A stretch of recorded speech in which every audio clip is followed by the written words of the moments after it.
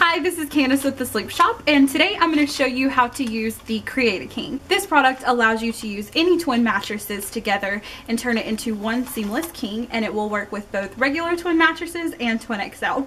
A true king is 80 inches long, just like a twin XL, but you still can use this with regular twin. You'll be 5 inches short, and you can just tuck the extra sheet from a king sheet underneath the mattress and you'll be fine. The Create a King comes in two options. There is the original option and there is a plush option. If you have a pillow top or a softer mattress, I would definitely recommend the plush version. And if you have a firm mattress or memory foam, definitely go with the original option. In the package, you will have a belt, a faux sheepskin, and if you've got the plush version, you will have a filler, and this goes in the crack in between the two mattresses. With plush mattresses and pillow tops especially, the gap between the two mattresses is much more noticeable, so they include this that you will stuff down in there, and then the sheepskin will lay on top of it. So the next step is to thread your belt through the faux sheepskin, and you actually have two options in here. There is a little pocket up here at the top, and there is a little pocket down here in the bottom. If your mattress is normal height, go ahead and use this hole closest to the sheepskin, and if you have a really thick mattress, go ahead and use this bottom hole here. So we're just going to open it up, stick that through,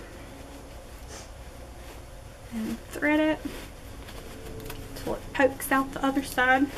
So you want to thread this through until you have an even amount of belt on each side of the sheepskin.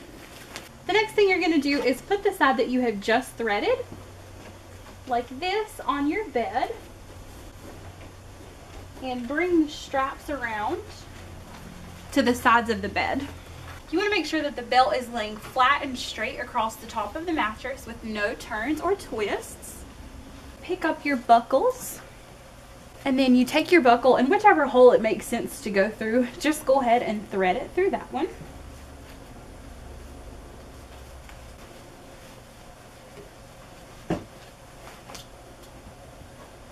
And then you're going to go to the other side, and you are going to do the same exact thing.